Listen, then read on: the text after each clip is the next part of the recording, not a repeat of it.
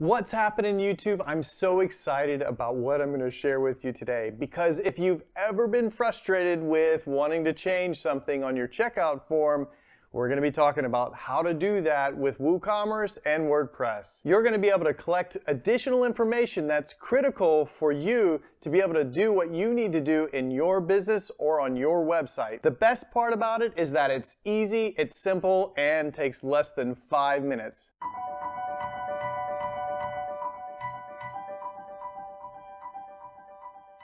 I'm Paul Kluke, and I own my own digital agency. And I love helping people like you be able to express yourselves online and become an online marketing gorilla in whatever corner of the web that you work in. Now let's get to it. Do you need to get additional information on the checkout page or somewhere in the sales process that you're not currently getting? This is the simplest way that I've found to do this. Otherwise, you have to be good at coding or know how to get into the files and make your own edits. While it does involve adding a plugin, this plugin is lightweight and they keep it up to date. Let's get right to it. Watch over the shoulder as I get into a WordPress website. This website is from a friend of mine who owns her own business, and she asked me to take a look. All right, so here we are at an example of a checkout page, and you can see where people could put their first name, last name, some optional information and whatnot. But the issue that my friend Erin is dealing with here is that she said, Paul, I need to be able to know what size t-shirt they have so I can order it. I need to make sure that I know the participant's name, their age, and whether they participated before. So how can we do that quickly and efficiently? There's a checkout editor plugin that we can add to the site. So let's go over and do that. Let's go to plugins. And now we're going to look for that plugin. Checkout editor for Woocommerce. Don't have it, so let's add new. Checkout editor. Perfect. So here it is. Install now. It's compatible with our version. Last updated 3 hours ago. So I feel really comfortable adding this to the site.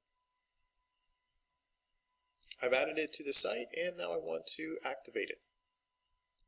Alright, so let's go ahead, check out Field Editor for Woocommerce. We're going to go jump over to Settings.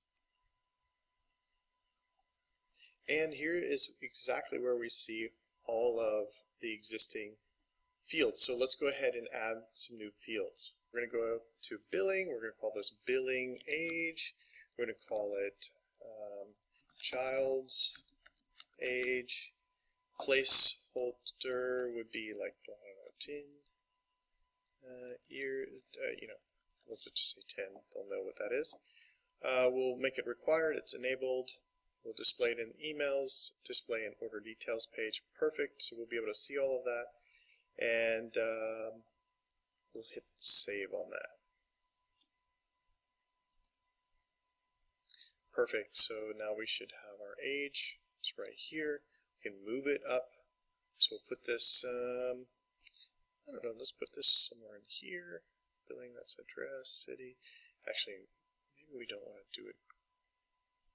We'll put it, yeah, this is fine. So child's age, that's the placeholder. And let me add the other ones and we'll take a look. Alright, so all of the options have been saved, and now we want to go check out our form. So let's take a peek at what others will see when they go to checkout. So here I am on a checkout page. They have billing details. They have all of the same information requested as before, but now we have these additional required areas: child's age, child's name, enter child's first and last name, participated with us before. These are the placeholder texts, and the t-shirt size. Enter small, medium, large, extra large, etc. I hope this tutorial has helped you streamline your WooCommerce WordPress website. I'm so glad that you decided to click on this video. I hope that it's helped you, just like it helped my friend Erin. Sometimes when we're researching this stuff, we can spend hours and hours trying to figure out exactly how to do something that could have been done in less than 5 minutes. In this particular case, this plugin installs and activates within that short amount of time. I hope it was able to save you some time And I hope that you'll like this video, you'll subscribe if it helped you, and make sure to click on the alert bell so that you know the next time I publish new content. I'll see you in the next video. Thanks for tuning in.